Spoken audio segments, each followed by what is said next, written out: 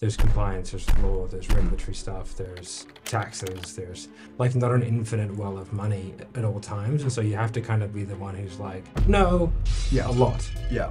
You know, so CEOs either like drive the ball forward in like a massive way, or they're there to make sure that the wheels don't fall off. Ex-Special Forces sniper turned entrepreneur. I've scaled numerous businesses to 8 figures. My name is Matt Ryder. This is my podcast, and I'm telling you to put that coffee down. Hello. Hello, Patrice. Good to be back. Begin. Hey guys, welcome to another episode of Coffee is for Closers. We're back in the new and improved studio. Yeah, well, we're just facing the other way. It's the all new studio. It's $10 million studio. Same as Coffeezilla's. We moved into a skyscraper. Yeah. I bought it. None of that happened. We are just facing the other way, and I put a couch. Yeah. It's change as good as a holiday. Why not? Mixing things up. We're having another go at it. Yeah. You've had a lot going on. A little bit. Tell us. We're going to talk about all of that.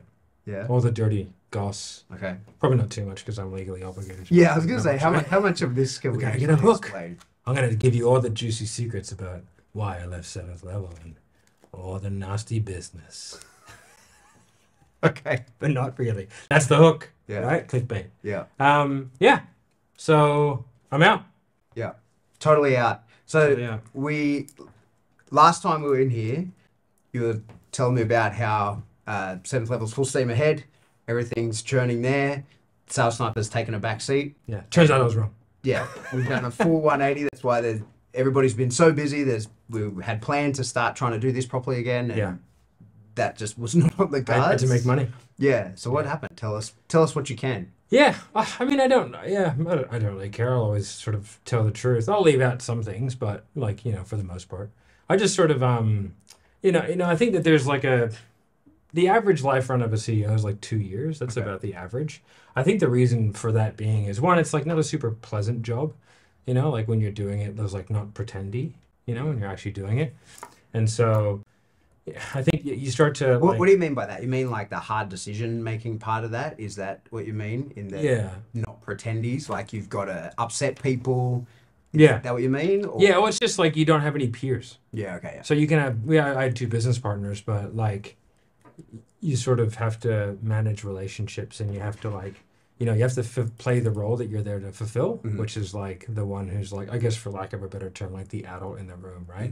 Everyone's ambitious and smart and wants to do certain things. And it's like, you're the one who has to kind of go like, yeah, but there's compliance, there's law, there's regulatory stuff, there's taxes, there's like not an infinite well of money at all times. And so you have to kind of be the one who's like, no, a lot. Yeah. So CEOs either like drive the ball forward in like a massive way, or they're there to make sure that the wheels don't fall off, and like there's 2 roles there. I've done both of them. The one where you're driving the ball forward is way more fun. But it sort of got to a point where I think I'd just done it for long enough, and I was like, it's just not like a fun job anymore. And I don't think personality wise I'm the guy to do that in the long term. I think like I could come in and grow stuff, and then sort of like deuces, I'm out. Because it is like it's a different type of person, I think, that could take a company that's sort of going pretty well and like keep the wheel moving forward for like a long period of time. And there's just tons of stuff that I don't know. Like you sort of learn all these new things every day. Like I've got a new project that I'm doing, which I'll talk about in a second, but I started learning about the FCC, which is like the Federal Communications Commission, which is all around the telesales rules. Okay. Turns out you can't do any of the stuff we were doing. Right. Triple dialing, can't do it. Triple dialing? Yeah, so like dial to get someone to pick up, right? You can't do that. You can't call someone more than 7 times in 7 days. Every state is different. So like in Florida, if you call someone after 8 p.m., it's a crime. Really? Yeah, it's a crime. On Sundays, you can't call anyone in the US. How's that work in regards to if you're not in Florida, but you call someone in Doesn't Florida? matter. The crazy thing is, it doesn't even matter if their phone prefix is in Florida. Right. If they're in Florida at the time. Okay. So they're on holiday. You have no idea. It's me. Yeah. I'm on my Australian number. Yeah. I'm in Florida. You call me on the weekend. You go to jail, motherfucker. Pretty, I mean, yeah. You know, like if it's a telemarketing call, yeah, it is, or telesales, you know. So like you know, it's probably not jail, but like the thing is, like you can't hide from it. Yeah. Because the telcos monitor everything, and so as Snowden told us. Yeah, but like it's all algorithmically tracked because the way that it works is like there's like a telco, and then there's an analytics company that sits over the top, which is independent. Okay. And so that analytics company monitors every in and out and every action on behalf of the dialer and the person picking up. Mm-hmm. And so if someone gets gone, and all the time, it's like, well, that's odd. That's coming from that number. So it starts to go, well, that's a spam. Right. How many times are they calling? How many, you know what I mean? And then it starts to sort of like algorithmically limit puts together the picture. Your sort of pickup rates. Yeah. And so there's a lot of other things, and I'll go into that in a minute, but like, you know, you sort of just learn tons of new stuff. And so it was just like, man, like I feel like you kind of need someone who's been to 100 million. You know, like you can only like sort of pathfind for so long before you need someone who's like, oi, come this way. Mm-hmm. You know, and like I didn't have anyone that could do that because like, again, it's different again if you're, you know, say like Kim, right? Brilliant, genius guy. But again, like dealing with huge companies for the most part, that 30, 40 million to 100 million, I'm sure is a very unique journey. Mm-hmm. And in the same way from 0 to 30 is, you know what I mean? So it's sort of like, it's difficult to find people that could like give you the appropriate things for the appropriate time, you know, because you can overcook a business to where it's like this huge monstrosity of a thing and it's just like unprofitable. Mm-hmm. And you can undercook it to where it's just like a teeming cesspool of sales and marketing and nothing else. Mm-hmm. And it's like hard to play the balancing game, especially if you don't know what you're doing. Yeah. And if you don't know what's around the corner, it's sort of like you have to be a little bit trepidatious, which like isn't ideal if you're trying to grow. So I was like, all those things plus like I think just differences of opinions. Yeah. You know, and like I'm such a forceful character, I suppose, right? That like if I'm there and like not in charge, it's not going to work. Mm-hmm. So like, because the original plan was like, I'll step down, Marco can become CEO, and then I'll be on the board and do a different division. But it's like, well, if that is actually done properly, like, what are they going to tell me what to do? Mm. You know, it's good luck with that, man. I've told people I was in the army, I've never had a boss. Not someone I truly consider a boss, you know what I mean? Like ask Jace. He was my boss. I can attest to that. Yeah, like it's just not going to happen. Yeah. Full respect to them, but like I just don't see it that way for some whatever reason, for better or for worse. But I think knowing that about myself, I was just like, I just don't see that going well. Okay. And I was on one board meeting and I was like, no, I'm done. I'm out completely. So you're out of 7th level. I've no Holus, totally. I don't even have an email. Got nothing to do. I mean, I didn't know that was going to happen, but a day's notice would have been handy. But hey, man, G Suite's not cheap. Yeah. You know what I mean? $22 a month per person. For realsies. Yeah. Yeah. Okay, so I had to call my bank and make a few emergency phone calls. But anyway, it's all good. So totally out of 7th level, firing back up Sales Sniper. So I think we discussed it last time, that Sales Sniper has been sort of not dormant, it's working. It's just at a much reduced sort of skeleton staff, just doing the 4 or 5 clients that you had. I think it was like 3. Yeah, and you just had the processes in place, ticking those guys over. Everything is running well for them. Yeah. But now you're bringing everybody back in, spooling the whole thing back up. Yeah. So we started doing that. I would say like 1st of March is sort of when I really sort of stepped back in and properly. Mm-hmm. I signed up like 6 accounts. Mm-hmm. 6 accounts pretty quick. The goal is to only have 6, so we Okay. probably have like 8 with 2 in the pipeline, so that'll give us 10, which will give me a good like 90-day filling out period to be able to be like, oh yeah, these are the ones that we should keep. And then I've just got a couple of other like projects on the go with different things that we're doing. But the goal with Sniper is like, I figured out how to run it this time. Like I know the mistakes that I've made in the past. And, you know, it's a, like, I mean, the business is a great business. Like, I mean, I didn't look at it for 2 years and never made less than, you know, $300K a month. Right. Just sort of like, Yeah. diddly bopping along. The only issue was like it just was housing a lot of staff that wasn't it. It was 7th level staff, but it was acting as like the Australian employee holder. You know. So And how's that affecting you as much as you can talk about, in that a lot of the staff that you had in Sales Sniper ended up migrating over to 7th level? Yeah. And so are they staying there? They're coming back across? Yeah, no, I just like, I took, people like asked me, what should I do? I said, I'm just doing whatever's best for you. Like, I don't give a fuck. Like, you know, whatever. So you're not poaching people out of it. It's that you're splitting back up and they're free to do whatever they want. Yeah, I couldn't give a fuck. Like, you know, like there's so many people on the planet, you know, finding people to do stuff isn't that difficult. You know, like I did one post on Facebook. I had 101 submissions for sales reps. You know, I'm sure of which 97 of which are garbage. You know what I mean? Need a few. Like, yeah, I need a few. Yeah. You know? So, and I've got like a really good SDR system, which is like the outbounders. I hooked up with this team in like Africa and like in like Ethiopia. And so we've partnered and, man, I've got like 9 or 10 of them, I think, so far, and I've probably placed like 8 or 9 more. No, even more. I've probably placed like 15 more. Yeah, right. And they're awesome. Like, sweet. Incredible. Like, they just absolutely go for it. I've messed with all the levels before, so it should be okay. sweet. So that's going really well. I'm happy with that. And then that's going to go into the next venture, which is the SDR call center. Okay. So tell me about that. I don't know anything about that. Yeah, no. So I've had the idea for a long time, which is like, SDRs are like a really tough one because... What does SDR stand for? So sales development rep, same as an ISR, which is like just an outbounder. Yeah. Someone who outbounds. So someone's booking your calls. Yeah. Or just even selling low ticket products or whatever. But generally speaking, the way that it's done at the moment is like, it's sort of like a newbie sales rep. Okay. The problem with that is that like, they're kind of like the first point of contact that people have with the business. And so to have that be like a newbie is kind of an issue. And they're like a top of funnel activity. So the more effective they are, the more successful the business is by a long shot. Like even like a really good quality SDR can have a greater impact on the business than a really good like closer can, because they can produce way more. Like a good SDR will produce like 25% lead to schedule. So if you give them 500 leads, they give you like 125 sales calls back. Those leads might only cost you $7 or $8 a lead. So they're like producing you a metric boatload of opportunity, and then it's up for the guys to close them, you know? But if you had like a team of savage SDRs, like it's better than having a team of savage closers because you just have way more opportunity.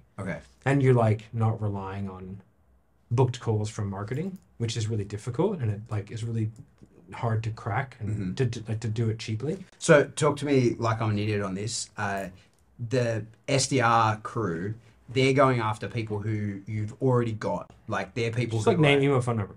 Yeah, and you've already got that through one way or another. You've ended up with that. Give that to those guys and then say, hey, book me calls off of these guys. Yeah. And when you say coming in through marketing, they're new leads that you're coming into. Yeah, or sometimes they're older.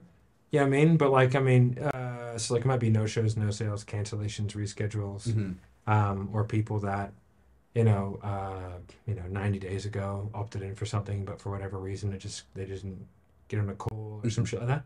We're not doing like really, really old leads just because like the numbers kind of blow out on those. And also like there's a lot of regulations happening at the moment in the insurance industry to stop the age leads business, because in the insurance they'll sell 3-year-old leads. Right. Which is like, it's not great for like the person getting those calls. Like they're being called constantly for 3 years because they bought a house. Yeah. Mortgage section, like all this kind of shit. So they just get hounded. And the leads will be sold 70, 80 times. Yeah. Like, what a business model, though, right? Just, selling leads. It's just crazy. But, so, like that, so that's the model. And so generally speaking, it's like 20-year-olds, that see that role as a pass-through, as a way to get opportunity, but you're not really learning how to sell, and like this, and like they usually don't try very hard because they're just fucking lazy, man. Right. They think like $200 a day is a lot. It's like, man, it's an auto dialer. It does dials $4 a minute. Like, what do you mean? Like, you worked for... Yeah. You worked for conversations is a lot of conversations. Yeah. $200 is not a lot. No, exactly. So, they only ever worked, like, to be honest, man, like a lot of SDRs, I reckon you could boil them down to 90 minutes a day on average, like of actual work. And they want a base and they get a commission. And technically SDRs should probably be employees.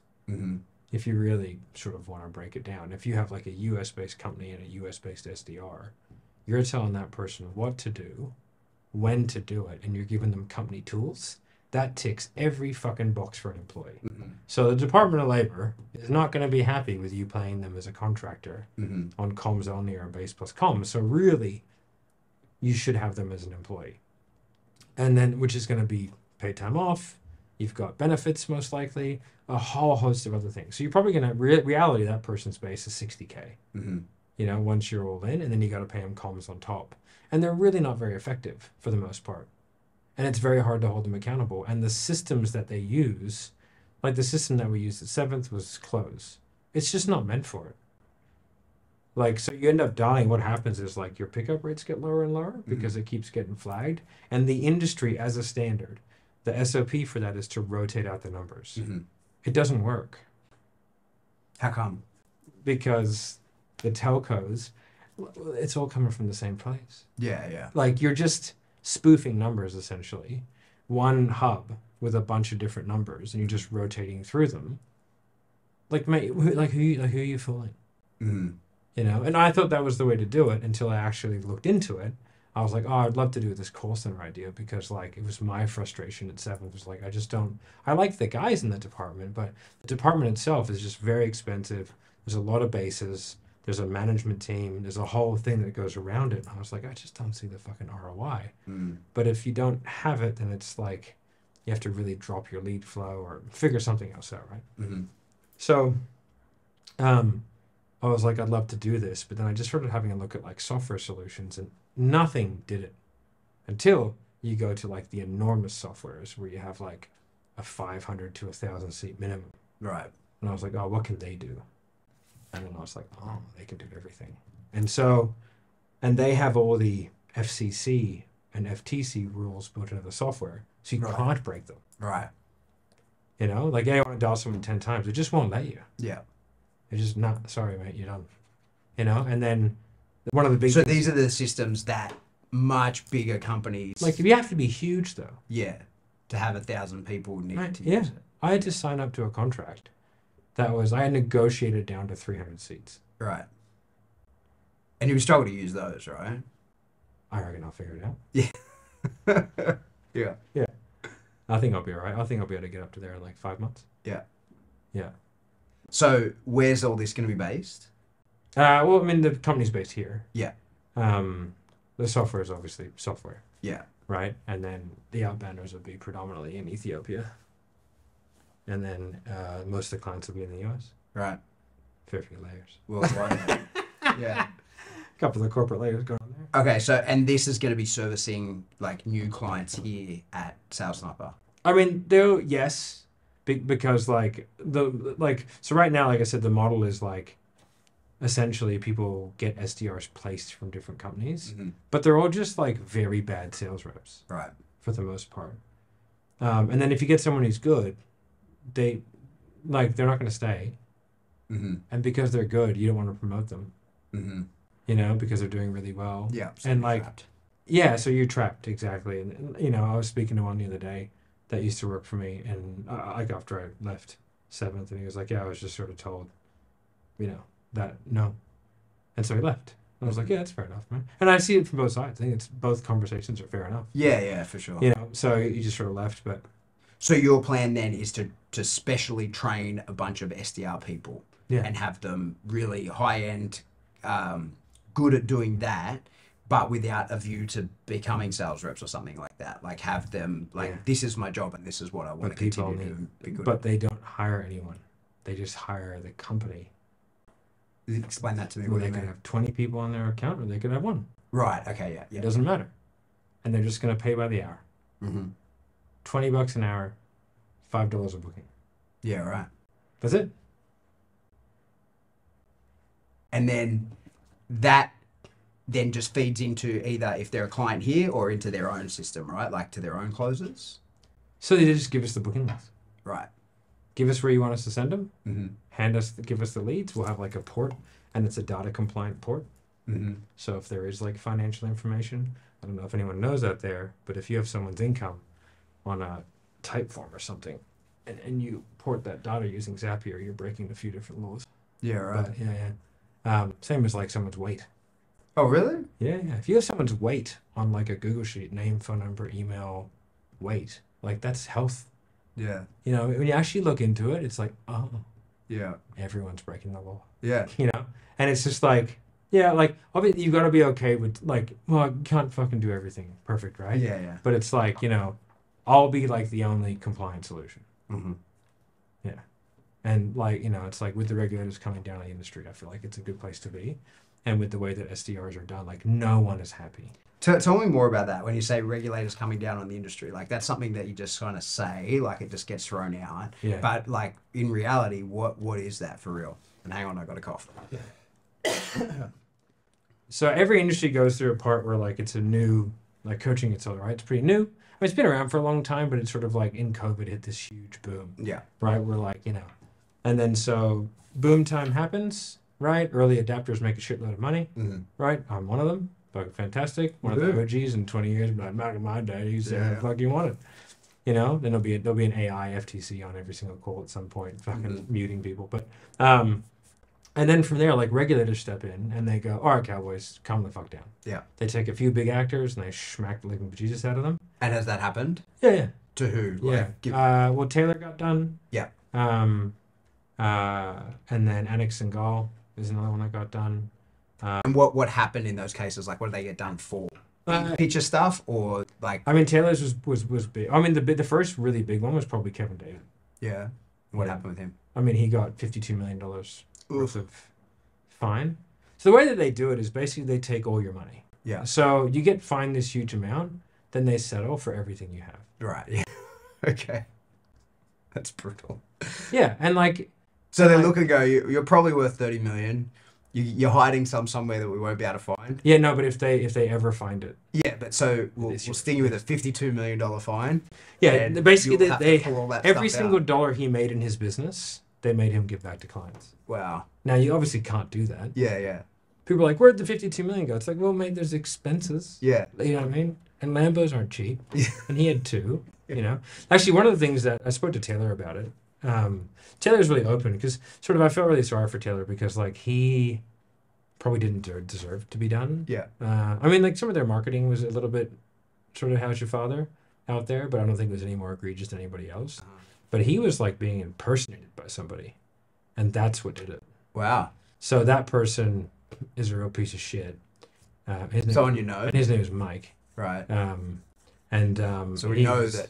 Oh yeah, I told him he's a piece of shit straight to his face. Okay. I saw him. So did he work for him or something? Like. No, he's just a dude. Runs a fucking scam. This guy called. His name is Mike, and he ran a business called LimeWire, which is a fucking scam, and he's a piece of shit. LimeWire. So it was like a MLM sales training. So basically, he was like, "Hey, I'll sales train you, and I'll guarantee you a 5K offer. The sales training is 5K. Can you guess what the offer is?" Yeah. Right. But mate, like, so I got onto it because like they were farming the closing code group. This is a few years ago, and it was like a 15-year-old Nigerian kid. And he started messaging me, so I went down the rabbit hole, and then I put him onto James, and James went through the full sales process, and then was like, "Hey man, you know this isn't like this is a pyramid scheme, right?" And he sort of told him through, and he was like, "Oh shit!" And this poor fucking kid, man, he's like leveraged his world to get this 5K, sold the fucking dream. Total bullshit, right?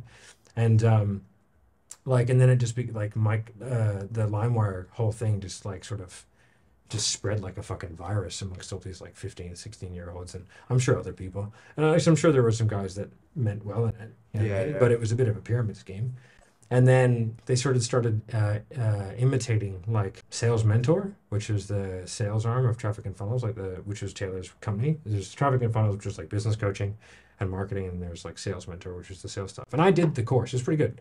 And me and Taylor have a good relationship. Like I spoke to him, like I was chatting while I was having breakfast like yesterday, and so that sort of got tipped off about all these pissed off people started complaining to the FTC about Sales Mentor, but it actually wasn't him. Yeah, right. It was this other guy. And then from there, like that's what tipped him off. And then it took him like a year to convince him that he wasn't him. And then they were like, well, while we're here, we'll just go for a look around. Yeah, go for a look around. And the funny thing was like, this is what he told me. He was like, he was like, well, like we've recorded, they had like every sales call recorded and stuff like that. And they were like, you know, we're above this and we've done all this. And they're like, sweet, send us all your sales calls. He's like, well, there's 40,000 of them. And they go, send them all. Like that. And so they went to like every sales call, all this and that. They had to prove every single testimonial, but they did it. Like, because they were actually good at what they did. They probably grew too quickly, but he's quite young. He's like 27 or something like that. Just like a big company to run for the age that he was. I did a podcast with him, talked all about it. But yeah, so he got done. But he's okay. Like, he's fine. But like, they froze assets and it's the whole thing, man. Like, it's a big fucking deal, like a very stressful time. And like, Anik is another very good actor. Like, there was like no complaint. It was weird. He had like no complaints. He had like no real chargebacks, refunds. It was like someone's cousin at the FTC, like went whatever, right? Like, for real. And he walked into the FTC building and like some of the dudes who were there started taking photos with him. They're like, oh my God, it's Anik, like, Harry, I love your stuff. Like, it's so good. And they're like, what are you here for? And I was like, man, I'm being done. What are you talking about? And that was like the actual FTC like employees. Yeah, right. It's crazy. And so he had all of his sales calls rated on like a compliance level. Like, he took it seriously. And he's like, yeah, so we rate all of our sales calls in compliance of 1 to 5. And they go, which one's better? They go, 5. They go, send us all the ones. That's what they said. Just said the other way around. Yeah. So yeah, man, like they just follow the money, you know? Yeah. And like, it's designed to fuck over bad people. Yeah. Like bad actors. The problem is like, it's just very hard to tell. You know what I mean? Because like, marketing is marketing. You know, but there's things like you can't stand in front of a fancy car.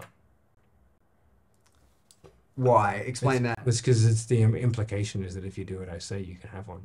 Yeah, okay. It's called a, what's it called? Like a fucking intent. I can't remember the name of it, but there's like a specific name for it where it's like, it's an implication. Yeah. You know? And so like, there's just all these rules and it's just like, what a fascinating world. So for Taylor to go down, like what actually did he do? Like, what was so FTC's marketing. It's marketing and sales practices. Okay. Basically, like they don't want it's I think it's a net positive. Like, but I think that the way they go about it is probably not correct, and it's because like they don't feel that the new age marketers are real marketers. Like the lady who runs it is like 70. You know, it's like if you didn't go to Harvard and study marketing, then you like what the fuck? You're not using magazine ads. Yeah, and like, you know, if you don't have a business degree, like you have no business talking about it. You know, which like whatever. And that administration will probably turn over. You know, every single time they go to the Supreme Court, they lose. Like they do not act in a legal way. The FTC. Yeah, they're bullies. Right. A lot of the time, if you do fight them, you will probably win, but it will cost you $10 million to do it, and you can't trade. Yeah, okay. They tie you up for that period. Oh, they tie you up. So like they freeze all your personal accounts and your business bank accounts. So how are you supposed to fight? Yeah. There's a lot of power. Yeah, it's a lot. And they freeze you before they freeze you at the beginning of the investigation. Wow. With no notice. It's like I remember I looked at this one trial and it was like the guy's mother had her accounts frozen. And like no telling. She just went to the shops and couldn't buy anything. Yeah. She was like 82. Yeah. And it's because he'd paid his mom $50,000 like a couple years before. Yeah. And it was like, oh well, that's money. That's like you're siphoning money to your family. We'll freeze them too. So and it's crazy, man. And the ACCC acts as like an arm for them. Right. So the ACCC is in Australia's regulator. Yeah. Matthew Lloyd was like the big one. That was the guy. He ran one called Wealth fucking Masters or whatever it was. Okay. We know someone who was pretty heavily involved in it. Yeah. Tell me about that. Yeah. Well, what's up with that? We know someone. Yeah. As in I do. You've definitely seen many videos. Right. Okay. Right. And Matt, they were doing well over 100 million, and it was like a series of events that they would sell. But I don't really know a lot about it, but I know it was very, very lucrative and very, very high profit. Yeah. And that when he got done, like he had a private island. Yeah. Okay. Right. And it was like, that was a huge takedown. Huge, monstrous takedown. That was like one of the biggest ones the FTC had ever done. Okay. But like every Fortune 100 company's been done. Yeah. Like there's not a single big company that hasn't been done by the FTC. In one way or another. It's almost just like a way for them to get revenue. Yeah. Like because they just know there's no point trying to fight them. Well, and it's such an arduous process. If their laws are so complex, You and so can't. numerous, you can't possibly get No, everything. you really can't, and they change all the time. So like, there's just no way to stay up to date with it. Even if you have a full-time compliance officer, like you know, when you're a big company and you have a lot of marketing going on, like the amount of administrative drag down that you would have just checking things, Yeah. it would be like it's not worth it. Like you're better off just doing the best you can. Mm-hmm. And I think like that should be reasonable, Yeah. whether they consider it to be or not. You know, I think that it's there to protect, you know, dumb people from being scammed by smart people. And Yeah, of that's course. that's not a bad thing, Yeah. you know. But it's not like, you know, people are out there trying to sell the Eiffel Tower, Yeah. Yeah. you know. But Well, it is there is I an mean, they element are. of it. I mean, Yeah. I've said it on this podcast before. When I got done by the FTX, when I had crypto on Yeah, FTX, I got big mad about that because I was like, these are nerds that stole ones and zeros from me. Yeah. like Absolutely.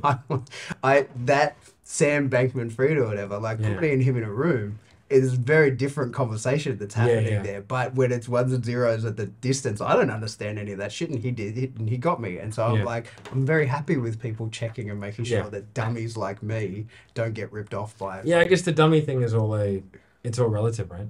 Yeah, exactly. Because again, I know nothing about crypto. Yeah, I know how to lose it. Yeah. Fucking hell I'm good the at best losing. at losing it. I might beat you. I think. yeah, I mean, in volume lost, perhaps you beat me. Yeah. But ability to lose, Ability to I'm the lose. guy. Yeah. I And it's back now, and it just makes me want to get in. But like, no, I'm out. I'm out for sure. I'm out. I had like 2 Bitcoin.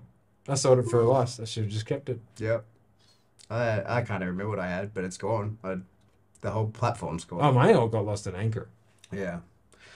I think I had some of that, didn't I? For Anchor was, it was supposed to be like the safest thing on crypto. Yeah. And it was 2 billionaires arguing, and that's what did it.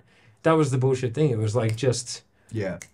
like it was just a bullshit argument between 2 guys, and one guy had more power and just was like, I know what I'll do. I'll fuck everyone around Yeah, I'll sink for you. fun. Yeah. And I'll that sink was- you and thousands and thousands. Yeah, I had 150,000 US Yeah. in it, you know. But oh well, easy come, easy go. So back on track, that compliance thing is obviously a big thing on your mind presently, and so everything that within your power now going forward is like you're obviously paying a lot of attention to that. Yeah, I just want to like I think that there's ways It's to not all your money taken from you. Yeah, but I think that there's ways to do things properly, and I think that, you know, the industry is at a time where it's going to have to figure that out, Mm-hmm. you know. And so I think if I can find something like this solution that I've got for dialing and this, I think the SDR whole thing is a problem anyway in the whole industry. I just don't think it's very productive for the SDR for the business. Like it's just everyone's angry about it all the time. Mm-hmm. Like it's the main problem that I hear people bitching about, right? Mhm. And so I was like, well, I think I can solve that. And so I'm going to try it. It's like, it's a bit risky because it's quite expensive. You know, To set up. well, I had to agree to like a $50,000 a month 3-year contract, Wow. Okay. you know, so it's like, all right, that's That's a start. and you have to agree to it like before you build it. Yeah. So I'm like, okay. And so that is the software that the SDRs Yeah. will be using. Yeah. And like, they won't decide a thing. Mhm. Like they will just log in and go. And they won't decide a person to dial. They won't decide a list. They will have no control over what happens. Everything will be done as per how I design it. Mhm. So like if you come to me and go, hey Matt, I want you to call my leads, I can go, quit. How fast of a speed to lead do you want? You can go 4 minutes. I go, okay. It's done. Yeah. Yeah. And, Cool. and if you go to me and go, hey, like who are the people who are booking in? I go, well, the average person booking in is Georgia.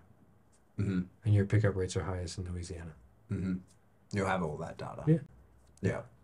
And I can every second, and I can just go to you. Well, how fast do you want the 100 hours to go?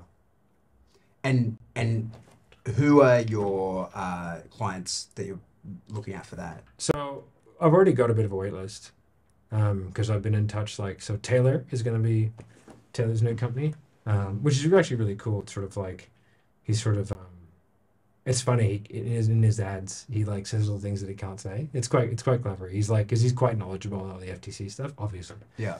And so it's good to see that like you can be really compliant and still be quite successful. Yeah. And he's got this new business called like the Wealthy Consultant. So he'll be one of the first clients. Cool. And then I've got like about 25 businesses. Right. Okay. Are sort of pretty interested. And then I've got like, so they're in the pipe waiting for you to set this up. Yeah. So it's being built, but it takes like, 9 to 12 weeks to build it. Right. So, I've got a meeting with the software company tomorrow to sort of. Where are they? They're in the US. They're US based, but they're huge. They're global. Yeah. Monstrous global company. And they're just a really good level solution. And they sort of explained to me why all the stuff that I was doing, because I was like, these are my frustrations. And they're like, yeah. And they just explained to me why everything I was doing would never do anything. And I was like, that makes sense. No wonder it kept getting worse. And so you reckon in the sort of coaching consulting space, there's nobody, you're probably the first one taking the step out to this sort of. Well, there are people solution. doing call centers, but they're pretend. Right. Because. So what do you mean by that? Well, they're using like the off-the-shelf dialing solutions that everybody uses. Mm-hmm. And that's. So what's the difference? What makes a call center like, no, this is a real one. This is a real call center. It's the ability to negotiate with the telcos. Right. Explain that to me. Well, if you get flagged, you have to be unflagged. Yeah. The only way to be unflagged is to have pull with the telcos and the data companies. Right. And like the company that I'm going with, they just call them. Right. And they said it's about a 3-day turnaround from the time you get flagged. Right. And then you'll be unflagged. And then you have a 0.01% of chance of ever getting flagged again. Wow. Nice. Because the thing that the data companies, they can't tell if you're scraping and buying leads or if you're actually producing inbound. Mm-hmm. So I'm doing inbound. So I'm allowed to call these people. Yeah. They don't know that. Yeah. And so this software provides the evidence to them through the companies that make the software. You can then go like, there's such a large conglomerate, like they're huge, right? They have like millions and millions and millions of phone numbers. And they would produce a ton of money for these telcos. Yeah. And and they're like probably one of the frontline, I would say, analytics that give the telcos, like data and stuff like that. Mm-hmm. And so they just go, yeah, we just call them. Yeah. I was like, oh, sweet. Fuck, that's like, okay. And when you say you get flagged, is that the operation as a whole or a single number? It's a single number, but then, like, it happens again. Yeah. And then it happens again. And then they just go, oh, where's that coming from? And they go from there. And they go, sweet, just flag the account. Yeah. And everyone's using Twilio. What's that? Yeah, so Twilio is like where most of the CRMs get their numbers. Right. So the moment you're buying a number from Twilio, whereas we're going to buy our numbers direct from AT&T. Mm-hmm. Whereas everyone else uses Twilio. Right. So Twilio automatically is like the VoIP number place. Right. Whereas like ours will be actual, real life, goddamn freedom-loving U.S. phone numbers. You know what I mean? So. Actual phone number. Yeah, and it'll have like local area recognition, so we'll have like multiple phone numbers for every area code. Mm-hmm. And we'll dial to those area codes, which means we'll have higher pickup rates and contact rates. And you're actually allowed to do like predictive dialing, whereas you're not really allowed to do it in other softwares because like it's just not compliant unless you do it in a very particular way, which means you call like all the numbers at once, then whoever picks up gets routed to an agent. But you can do that if you have a lot of agents. Mm-hmm. So like I've got 300 that are sitting there being trained right now. Mm-hmm. And so we're going to introduce them one at a time. But like, I'll probably put 50 on straight away, and just go like, all right, let's go. Yeah. And then, sort of they'll just have things pop up. The script pops up, everything pops up about what they're selling and who they're selling to. They'll be segmented to maybe 1 to 2 different kind of businesses, or depending on the volume, maybe 3 different businesses. Some will have their own dedicated like teams if they're like high volume enough, But like one of my guys would probably outset 4 or 5 because like one they'll be talking on the phone all day. Yeah, they won't just be sitting there because like on one of my accounts right now, like the close is burned. So like I'm putting in other solutions, but like sort of. What do you mean by that? The account, like the pickup rate's 1%. Okay. And it's straight to voicemail. That's how you really know when the account's down, when everything's straight to voicemail. Right. Because that means that Android and iOS have flagged it, which is the last things that happen. Right. So as soon as Android and iOS flag it, like it's over. You can call Huawei phones, but that's about it. Yeah. So anything Android or iOS, it'll immediately go to voicemail. Right. And then what they do is with iOS now, it goes to like a live voicemail. Mm-hmm. Yeah, so you can see what's on the screen. Yeah, and so you can listen to the voicemail live and then decide to pick up or not. Yeah. Yeah. So now no one's picking up. Yeah. But even like, it's all inbound unless people are asking to be called, but they're not really getting the chance. So it's kind of shitty for everyone. But it's like fair enough because people are abusing the systems, I guess. Yeah. But the systems are not designed to be used in that way, so then you sort of have to abuse them. So it's just sort of like a bit of a chicken egg type thing, but it's interesting. But I'm looking forward to seeing what happens when we get our guys who are already outperforming anyone I've ever seen. 150 book calls a month is insanity. Most of the time these guys are happy with 2 a day. Yeah, yeah. You know what I mean? Like Monday to Friday, my guys are booking 8. Yeah, yeah. So it'll be when they actually get on like a proper dialing system and they're having, instead of 12 conversations a day, they're having 50. Yeah. Yeah, perfect. Yeah. So that's hammering. Sales Sniper's picked up. You don't want any more clients. We're not saying to people, throw your hat in the ring. I don't think so. We're very happy. No. This is not a pitch. No. This is just the My name is FYI. Matthew Ryder and I have nothing to say. I have nothing to because I've say. already sold them. I think I haven't heard Hermosi say that in ages. I He's think got you're lots of probably, things to say now. you're probably allowed to say that. His last ad was, I was very surprised when I saw it. It was quite FTC-ish. Oh, really? Well, it was, this is the fastest way to make 10 grand a month. And I was like, Is it? well played, sir. Well played. And So- what, you think he's like brushing against the limits of what's allowed, or pushing over? I think He's a big target. It I would think be. he kicked the door in. Yeah, oh, really? Yeah, I was surprised. Okay. I don't care. And I think that what he's probably saying, at least he believes is true. I mean, whether it's true or not, I don't know. I can't say it's not. You'd think that surely somebody is keeping an And eye on I that. mean, you'd be surprised. Yeah, right. Okay. It just sort of depends on the... I think what I've learned is that, like, first of all, you can't be across everything, Mhm. right? And it depends how many people you have around you that tell you no. Yeah, evidently very important. Like, I mean, fuck. No one tells you no. Yeah. Like, I don't know. But, I mean, I was surprised, but, I mean, whatever. I don't care. Yeah, exactly. Like, good for you. Yeah. And to be honest, like, I think it'd be interesting because I reckon he'd be the one that fight it. Yeah. Well, And also, like, they can't get so they sort of have to link it to the business, I think. So if you have, like, 10 businesses, I don't think that they can get everything you have. I think. And also, like, if you have pooled investments, they can't go after pooled investments because anything they do can't negatively impact people that have nothing to do with it. yeah, sure, okay. Yeah, so And I'm sure he's fine. he's got all He has that. so much money. Yeah. I don't, And Let's it's not coming, worry it's about coming Alex. in from everywhere. No, I think Alex would be just I fine. think he's okay without our I think he might advice. have more money than the FTC. I think he'd be, when it comes to making money, I think that dude's fucking one of the goats. Yeah. Yeah. Yeah. If he's not a billionaire, very soon, I'd be shocked. Yeah. Do you reckon he is and is keeping that under wraps? I mean, it couldn't be that far fetched, right? Yeah. Although, do you reckon he'd keep it under wraps? Is there much stuff being kept under wraps? I I don't feel know. like that'd be a big marketing positive. Yeah, maybe they're waiting for the right time. Yeah. Or maybe the target that's on your back. Like you're a much less interesting target with like still striving for that billion, not like I got 6 of them. Yeah. Oh, billions? Oh, yeah, I got them. Okay. I'd but say you'd have to be getting close to it from a net wealth perspective because I think school is pretty valuable. there was there's that Andrew Tate thing where he was saying that he wanted to keep it under $1 billion because that's when they come for you.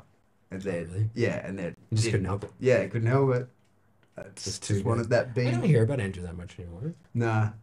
The algorithm's working very hard to make sure that happens, I'm sure. That you don't hear about him. Yeah, wouldn't you think? Yeah, it's true. Like mostly what I see of like, first of all, I don't follow anything that would cause him to come up in Well, my he doesn't have any accounts. No, but it used to be. Remember when I was He's on Twitter. here? I think that's the only thing he's on. When I was here, Thanks, that was at the peak of Andrew Tate pre being banned, and I've never seen his accounts. I've never seen anything of his actual accounts come up in my The feed. earthquake- It's always the earthquake. it's always the content sharers, Yeah. the other people that are making his shit. And so, but I've seen less of that, and the majority of what I do see of his come up now is like comedy shit. Like it's ridiculous. You know, like it's not even. He's great. Like I think he's got a podcast that him and Tristan do. Yeah, well, I think that's what they do all day, right? They just sit there and just talk in a I don't know what microphone. it is though. No, they just talk shit, and then it's recorded, and people do How it dare with they? this. Yeah, says these two guys. All right, I'm wrapping it up. That's wrap it the up. spot. All right, guys. All right, that's it. Another episode. Sweet. Colours Episode for closes. something. Yeah, I lost track at 3. yeah. Like, rate, all that.